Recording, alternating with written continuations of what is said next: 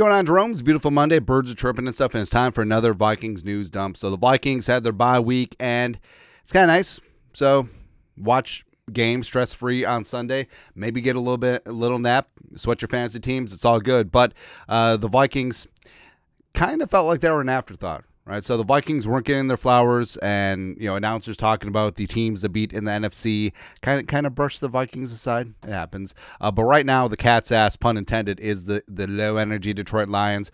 Went into Dallas, put the bang thing on the Cowboys, 47-9, and it's just whatever, right? So the Lions obviously pissed off about last season. Dan Skipper did not report, and I feel like the Lions tried to play like too cute with their stupid games. It's like, I'm not reporting. I'm reporting now. I'm reporting. Trying to get their offensive tackles to score.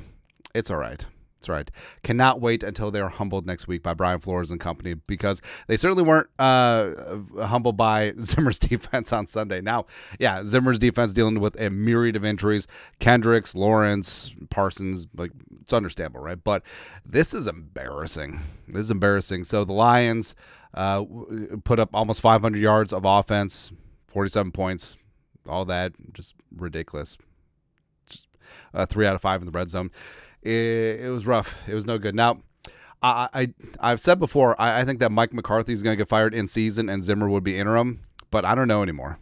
But something unfortunate for the Lions is superstar edge rusher Aiden Hutchinson had a pretty gruesome looking leg injury, and of course, you never want to see that. So your prayers up to Hutchinson and his family. Hopefully he'll be able to resume his career and be the Pro Bowl, All-Pro caliber player that he is, man. But ESPN breaking: Aiden Hutchinson has a broken tibia. Lions head coach Dan Campbell announced he underwent immediate surgery at a Dallas area hospital per Adam Schefter. So ending of the season. It's gonna be road to recovery, but wishing him the best, right? But obviously that will impact things on Sunday. But as far as the Vikings-Lions odds, so it opened at, well, some places it opened as Vikings +3 before the season, but that doesn't really matter. Who's going to bet a Week 7 game before the season? Yeah. But right now things seem to be holding steady at Vikings favored by 1.5. Now, the old rule of thumb doesn't really apply anymore, but the old rule of thumb is that home field gets you 3 points. So they're saying neutral field, Lions would be slightly favored, but it really doesn't matter. But bottom line, U.S. Bank Stadium better be loud and proud and getting after things, because, I mean, the Lions, they've lived a charmed life so far, right? And they're overrated, they're overhyped, and I cannot wait until Flores and company just humbles them, right? Because now, right now, everyone's like, oh, the NFC North, oh, it's the best division of football, oh, blah, blah, blah, blah, blah. Yeah, it's the best division because we're in it.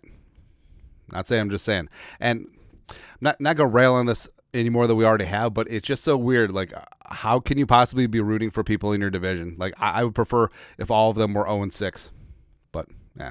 Schefter, the NFC North is now the first division since realignment in 2002, with all 4 teams having at least 4 wins through 6 weeks. Well, mainly because the Bears haven't beat a winning team yet. They've had a pure cupcake schedule. Lions' schedule hasn't been that much better either, and the Packers, hey, congratulations for being able to beat the Cardinals at home. Just good job. It's awesome. Like, are we the only team who's played anyone so far in this damn division? Kind of seems like it. Kind of seems like it, man. But with the bye week, what's great is when players go back to their alma maters, stand on the sidelines. It's good when they sync up with home games. So Justin friggin' Jefferson on the sidelines with LSU royalty, Shaquille O'Neal. Right. All right, so he's not even the best Shaq that Justin Jefferson knows. So like Shaq Griffin's up here. I mean, Shaq Diesel down here. The big Shaqtus, the big Aristotle. All right, but those are some big-ass rings. Hopefully Jefferson can get himself some big-ass rings coming up very, very soon. Also, I just love Justin friggin' Jefferson. He seems like he has so much fun. Odell Beckham Jr. was there too, but no one cares. Do you know that Odell was on the Dolphins? No one knows that. He's not going to help things. Anyways. Also, slinging Sam Darnold, a.k.a. America's quarterback. Oh, Tyrone Tracer just scored again. Led his USC Trojans out of the tunnel, and then they lost to Penn State. Sort of give it away. Now, USC is at the bottom of the Big Ten, which is weird to say. Anyways, but yeah, Darnold out there with another handsome ginger. You may recognize the gentleman on the right as Cameron Smith, a former Vikings linebacker, 5th rounder out of USC. Played some good special teams, but had to have open heart surgery, and he retired, and hoping that he's thriving and living his best life. Because I mean, Cam Smith, like he was a tough son of a gun, and he was really good on special teams. I think that he could have developed and grown and shown into a little something. And it's on one hand, it sucks that his career is over, but on the other hand, having these these physicals and these checkups, I think it was caught during the Rona year, where I mean, if they didn't catch that, it could have been an issue, right? So on one hand, it's a blessing. On the other hand, it's really unfortunate that the career got curtailed. But hopefully he's living and thriving, whatever endeavor he's currently in. Sticking in college football. So looking forward to the draft. Now, I'm firmly in the camp of F them picks because, the Vikings are bereft of picks next year. They'll get a third-round comp pick, whatever. But, I mean, that first-rounder that Kwesi saved from the draft, I respect it. But now the Vikings have a legitimate chance to run this thing up and win a Super Bowl. Let's just call it what it is. The Vikings are Super Bowl contenders right now. And also, you shouldn't be afraid to say that. Like, I understand the whole 1 week at a time thing, but the reality is what it is. And in the NFC, the Vikings are a legitimate Super Bowl contender right now. Like, who in the NFC do you fear? And don't say the Lions. Don't worry about it, right? And also, here's what's really great, too. Zoom in and enhance. So, the Vikings get the Lions at home week 7. U.S. Bank Stadium, going to be loud and proud to bring that up. And if the Vikings continue crushing and the Lions get exposed as Farrowwoods, which is going to happen in the next couple weeks, week 18 at Detroit, all of a sudden, that may not be daunting because guess what? Nick Mullins may start that game because you're resting up singing Sam Darnold and the starters, and you got the 1 seed sewed up. You secured the division around week 15, and you're good to go. We'll take that. Anyways, but so I'm firmly in F the first-round pick, traded for, you use it as part of a trade that brings you the missing piece. Like, can we trade for Trey Smith at the deadline? Why the hell not? Or Quinnen Williams, or Joe Tippmann, or something like that. But in terms of if the Vikings hang on to the number 32 overall pick, Ashton Jeanty is really nice. Now, who knows where the market is going to value Ashton Jeanty? Because, I mean, you could have a very highly drafted first-round running back like Bajan, or you could have running backs fall out of the first round altogether. It's going to be really difficult, his draft evaluation. Physically, he has all the tools in the world, but then you get into, what about caliber of competition? Oh, what about this? What about that? What about the running back position being devalued? Blah, blah, blah. He's not much of a receiver. Yada, yada, yada. Don't care. Ashton Jeanty, he's averaging almost 10 yards a carry this year. And also, he runs from such a don't care, like, 2-point stance. Well, you can barely call it a 2-point stance. It's just like, whatever.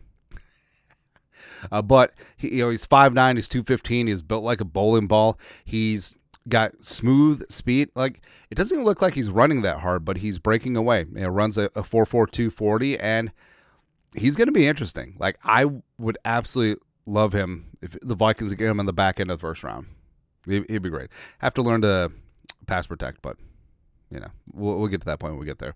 Also, when we get there, so the Super Bowl is the most American thing out there, but there's some thought about moving it overseas, just like all of our jobs. Front office sports, NFL Commissioner Roger Goodell has shifted his stance on the idea of playing a Super Bowl outside the U.S., mentioning Sunday that it's a real possibility. Things change. It wouldn't surprise me at all if it happens one day. Now, I respect that Goodell has really pushed trying to grow the game internationally.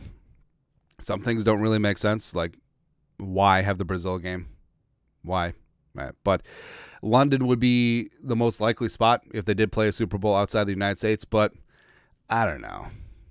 Like, that's something that's so quintessentially American that it kind of sucks. But basically what it means is, hey, the normal Super Bowl sites, Miami, Tampa, Atlanta's in the mix now, New Orleans, obviously Houston's in that mix, JEROME World, as well as Arizona, LA, Vegas. Hey, you're going to have to up your bids every single year for the Super Bowl. That's what it comes down to, man. Or, hey, remember when Minneapolis had that one Super Bowl because we built a new stadium? We'll get another one in 30 years when we build another stadium. That's how things work. I mean, they had a Super Bowl at the Metrodome, like 1991. The Washington beat the Bills because Thurman Thomas lost his helmet. Halftime show was Gloria Estefan. Don't ask me why I know that. It's ridiculous, man. But no, Super Bowl, America. I mean, what's the point?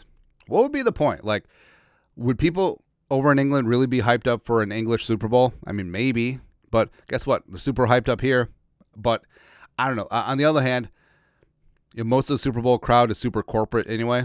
Like they price out the average hardcore fan. So, I mean, what's another $1,000 or a couple £1,000 across the whatever? Hell, if this comes down to dollars or cents, they're just going to play the next Super Bowl in Dubai. Just sell it. Why not?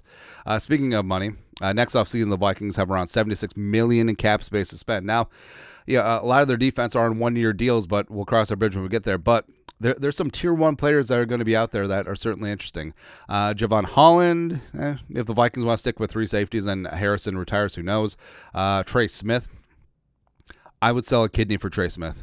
I would. The pride of Tennessee, he fell in the draft, I think, to the 6th round because there was some concern about, I think, his blood clots in his lungs. But then he played like 2 great years at Tennessee healthy, right? So, but he's turned into a Tier 1 guard with the Chiefs.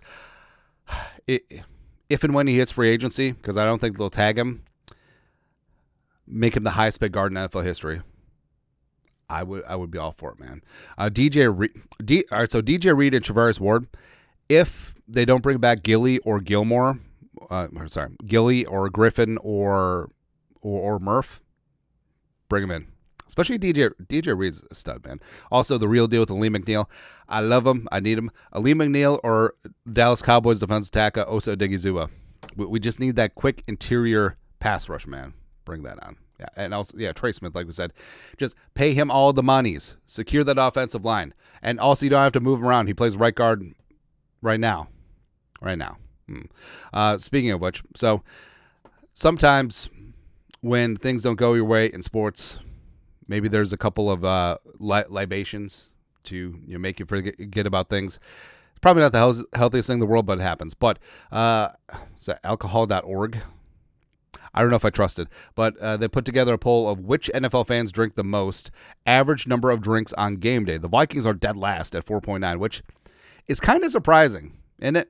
Number 1, the Bengals, 8.2. There's not really much to do in Northern Kentucky. Also, how many of those drinks are moonshine? That's what I want to know. Then you got the Bills at 2. You'd think that Bills Mafia would be 1 pretty easily, right? And then blah, blah, blah, blah, blah, blah. You think it'd be Bills and Packers, like 1, 2, right? And they're pretty steep drop-off, right? But Packers at 6.4. Or, hell, the Bears would be up there, too. How many? Old Styles? Come on, dog. Come on, man. But the Vikings at 4.9. That seems ridiculously low, doesn't it? Doesn't it? Because I feel like everyone knows a couple of family members that, when things don't go right, or hell, when things go right or wrong, like football day is drinking day. That's ridiculous. So I don't know what it is. Like, do Vikings fans just drink 40s?